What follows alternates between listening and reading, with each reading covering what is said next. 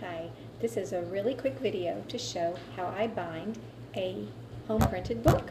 Yes. It's my book. First, I print the cover page on some cardstock and I take it outside and spray it with a clear coat to keep the ink from rubbing off, and bring that in, let that dry for a day. And then when I'm ready to glue it, here's my printed book. Put the cardstock on the back and my cover on the front. Go ahead and put some paper down so you don't make a huge mess. I don't have a video editor, so I'm just going to try and do this really quickly. Line it up as squarely as you can. And I have 5 of these really big binder clips from an office supply store. Get that book out of the way, Mama.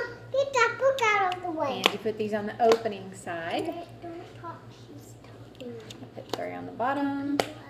This is a really thin book, so it's going to be pretty easy to do. She's making a video. Look it all on. The glue I use is Elmer's Craft Bond fabric and paper glue. There are probably many different kinds of glues that you could use. It just needs to be flexible when it dries. And I can't get these little caps to work, so forget it. Who needs it? Oh, actually, the last book I did like this was much thicker. So this might make a mess. Kids, could you, watch out. I can make a huge mess if I'm not careful. Okay. Hey. Okay, focus. We have to brush that in. I just brush it along the spine. This is a good time to check. Thanks, Garrett. Make sure you are gluing the correct side. Don't ask me how I learned that one. Whoa. I just kind of put lots of glue on it. And then... Yeah, she does. I do. Then I fold it over, brush the glue in. I'm trying to expose some of the edges of all the pages and brush some glue on it. Garrett, you're going to get glue on that. I'm hanging it Pork chop. I hanged it up hot. Okay, here's now the next time the fun, tricky part. I'm going to video. bend them over the other way. Oh, and now I remember the part I meant to do before I started. But I'll get to that in a minute. Just brush all that in. Good thick coat of glue. Now it's time for Switchy video. Garrett, somebody give me the wax paper, please. Wax paper? What do you mean by wax paper? Mama, Sure wish I had a pause on this video. Go bring Mommy the Okay, wax if you're doing a thicker book, I usually put on a lot more glue, but this is very thin. It's not going to need it. I just put a real thick, smooth coat on the top. Please don't touch that with the thermometer. Okay, Houston, hold that up for me. Hold it up. Don't let it fall over. I'll be right back. We want to get some wax paper.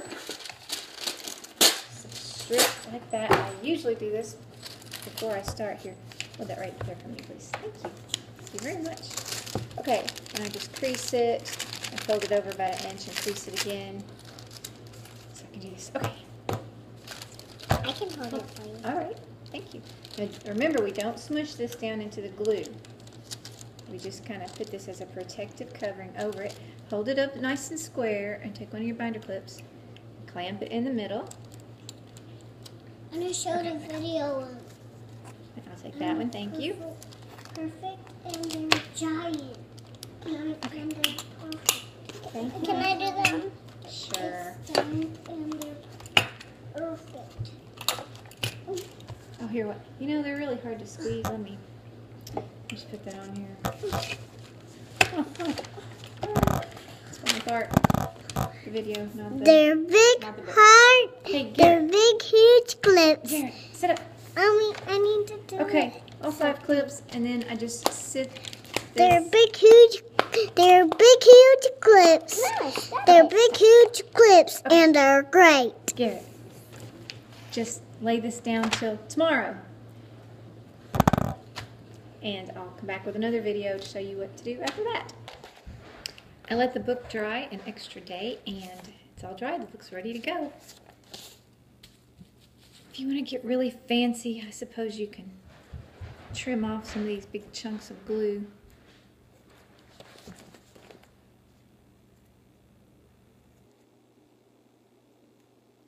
But that's good enough for me. Okay, now I got some cloth binding tape off the internet. I thought it was rather expensive, but it's a huge roll and it looks like it's going to last me a while. I think this is about 1.25 inches, 1.5 inches. I would have gone 2 inches if I had this to do over. And, oh, how do I do this? First I just try and cut a straight edge without cutting myself.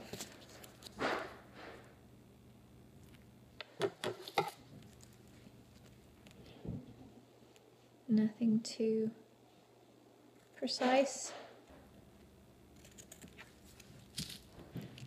Okay, and I just line it up. Stretch it a little bit. Press it down really good.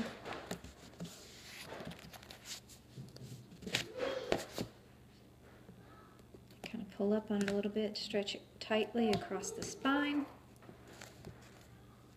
And press it down on the other side.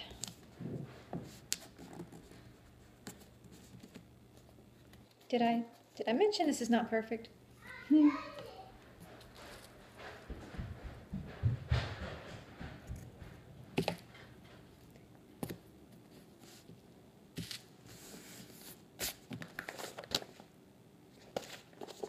we're done.